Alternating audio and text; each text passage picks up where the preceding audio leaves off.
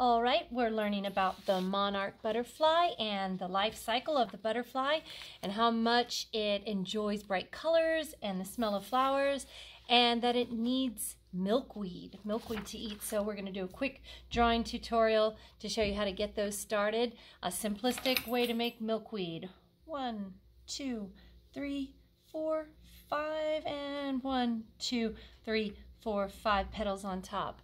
Of course, it needs a stem and some leaves, and that caterpillar will eat the entire plant. Let's give it more. 1, 2, 3, 4, 5. 1, 2, 3, 4, 5. You can change this up. You can add more petals if you like. The marigold is another favorite of the butterflies, especially the monarch. Bouncing line, 3 shapes. Bounce, bounce, bounce.